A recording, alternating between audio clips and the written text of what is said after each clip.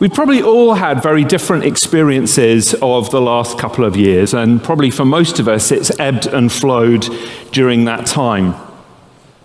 Interestingly, when you look at the pandemic in 1918 to 1920, what was so-called the Spanish flu, that came right at the end of the First World War, at the end of that pandemic, it was like the cork was released on the pressure that people had been living under, and we went into what became known as the Roaring Twenties, a decade of indulgence, celebration, and consumption.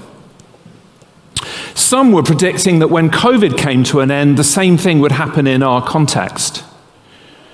And yet, a war in Europe that hits our TV screens and is clearly awful for the people that live in Ukraine, but heartbreaking for others who are watching on, affecting the whole of the continent and the whole of the world. We have escalating energy costs, food costs, mortgages, a cost of living crisis that's putting enormous pressure on those that can least afford it. We have an increased awareness of global warming and the impacts of global warming.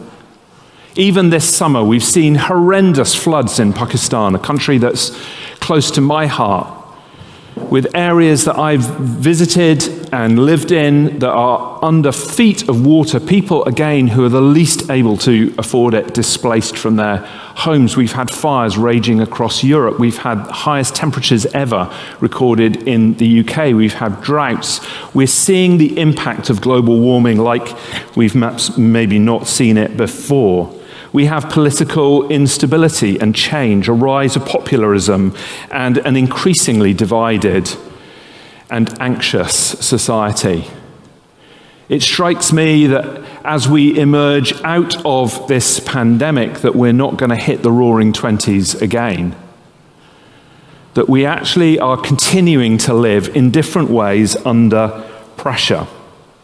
It's a very pressurized, wider context, and that doesn't seem likely that it's going to change anytime soon, let alone the personal things that are happening in our own lives.